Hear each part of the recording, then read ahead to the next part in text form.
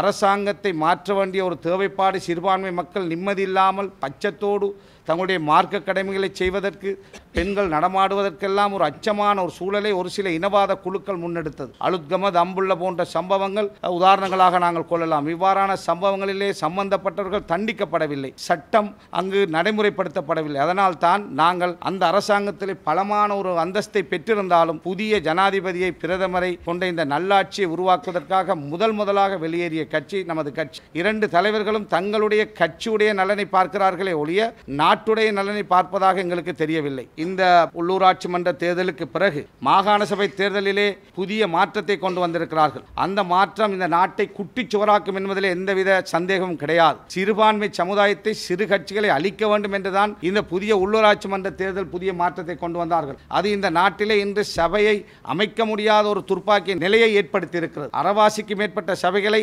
எவ்வாறு அமைப்பது, யாரோடு சேர்ந்து அமைப்பது என்று தெரியாமல் தத்தளிப்பதை நாங்கள் பார்க்கிறோம். இந்த நல்லாட்சியை கொண்டு வந்து தேர்தல் முறையை மாற்றுவதற்காக அல்ல, மாகாண சபையிலே கொண்டு வர அரைகுறையாக நின்று தற்பொழுது அதை நடைமுறைப்படுத்த எடுக்கின்ற முயற்சியை உடனடியாக இந்த நாட்டு ஜனாதிபதி அவர்களும் பிரதமர் அவர்களும் கைவிட வேண்டும். எதிர்க்கட்சி தலைவர் அவர்களும் அதே போல ஏனைய கட்சி தலைவர்களும் இந்த இடத்திலே ஒன்று சேர்ந்து முன்னர் இருந்த மாகாண சபை தேர்தல் முறையை பின்பற்றி முன்னெடுத்து செல்ல ஆவண செய்ய வேண்டும் என்று வேண்டுகின்றோம். பாராளுமன்ற தேர்தல் முறையை மாற்ற எடுக்கின்ற நடவடிக்கை உடனடியாக கைவிட வேண்டும். இந்த நாட்டிலே இருக்கின்ற இந்த தேர்தல் முறைகள் தான் கடந்த காலங்களிலே அந்தந்த இனத்துடைய மலையக மக்களுடைய பிரதிநிதித்துவம், தமிழ் மக்களுடைய பிரதிநிதித்துவம், முஸ்லிம்களுடைய பிரதிநிதித்துவம் பாராளுமன்றத்திலே, மாகாண சபையிலே, உள்ளூராட்சி மன்றங்களிலே கடந்த காலங்களிலே நாங்கள் கண்டோம். எனவே அது தொடர வேண்டும் என்பதுதான் எங்களுடைய வேண்டுகோள்.